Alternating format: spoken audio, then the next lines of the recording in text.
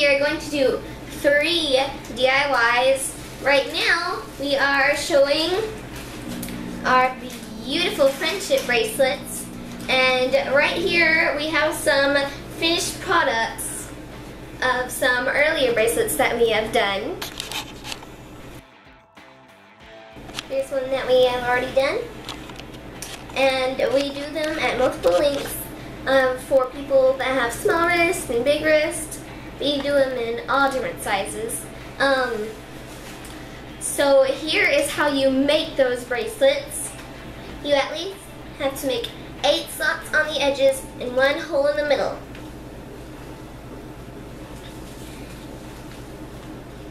Here are some of these that we have made. I think using the chip can top is a lot better since it lasts a lot longer and won't tear up as easily, and you can use it for a lot more bracelets. You can also use duct tape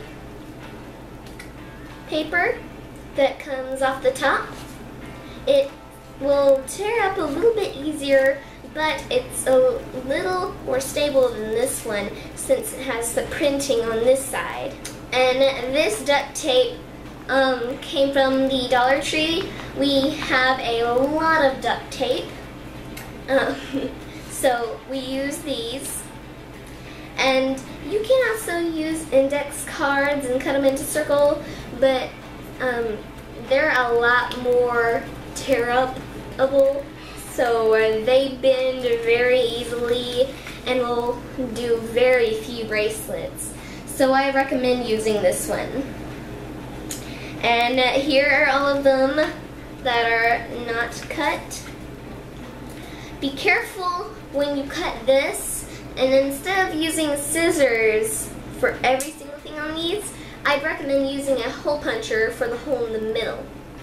And these have little slits, but this has these.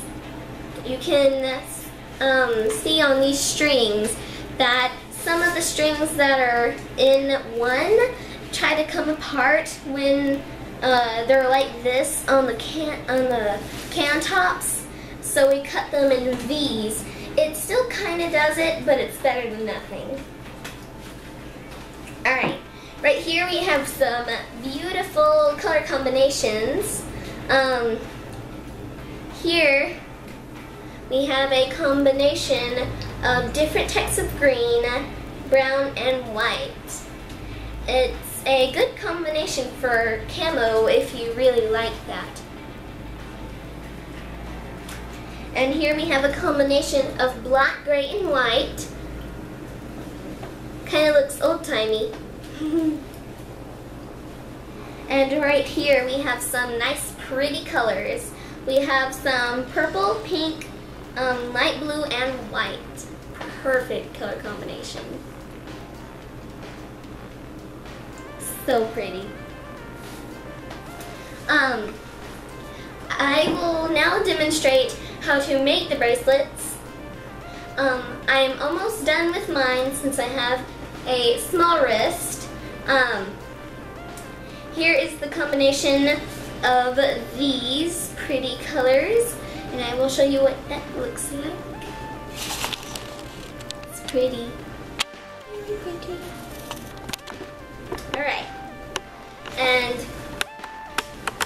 when you cut them, you will have 8 strings, but when you put them in, you need to cut off 1 because you only need 7 because there's 8 slots. 1 that's empty, so you count 1, 2, 3. Take that string out and put it where it's empty. Then you go to the next one. 1, 2, 3. And you do that over and over till you get the length that you would like it to be at. These are so perfect for either boys or girls or even grown-ups. These are also good to give out for Halloween instead of candy because I'm pretty sure a lot of people love bracelets. So if you'd like to, you can make these for Halloween and give them out. I think a lot of people will like that. And that's it for this DIY.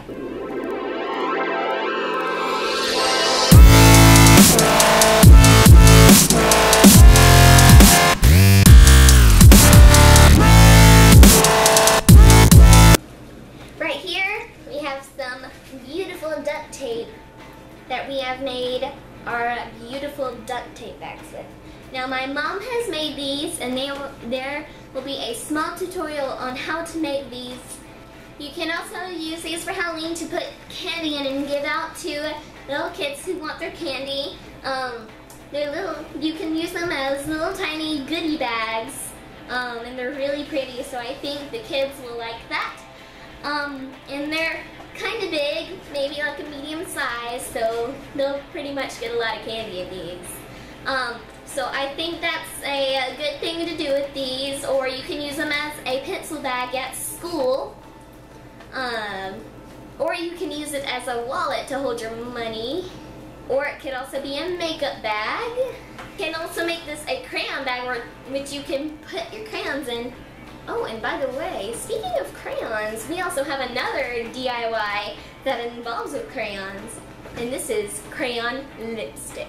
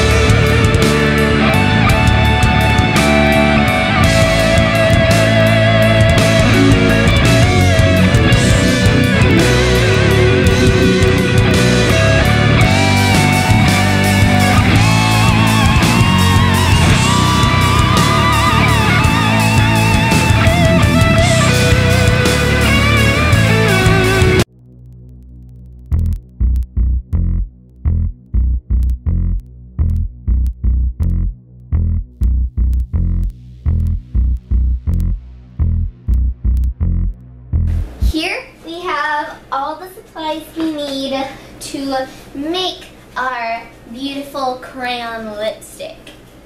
We have some olive oil. You can also do this with vegetable oil. Any type of color crayon that you would like, either blue, green, red. And to measure the olive oil, you're going to need a teaspoon, because we don't want to add too much. That would make it really runny. And you need a little bowl to mix it in, and a little container to put it in for when you want to freeze it to harden it. And when it is hardened, you can take it out of the freezer and try it on. So inside this pot is the little container that we are going to mix it in. So we just break this crayon into pieces. So you can do it in half. I'm just going to do this because the container isn't really small. So I'm going to drop it in here. There we go. And then we're going to take the olive oil and add a teaspoon. Now do this over the container because it might get a little messy.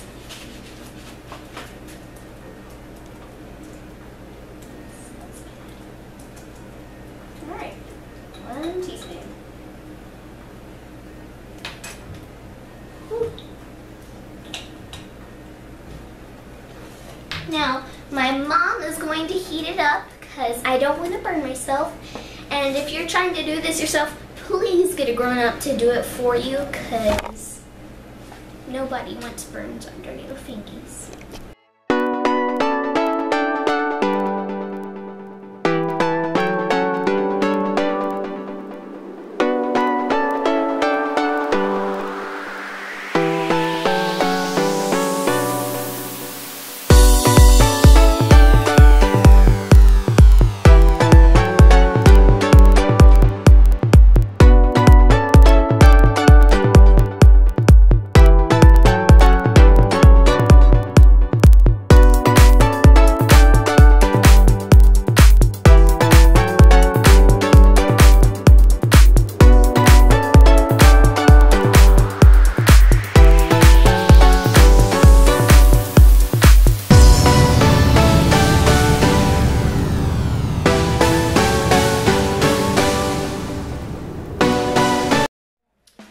If you like this video, comment down below if you'd like to try any of these, and if you do, please send me a pic. That would be really awesome.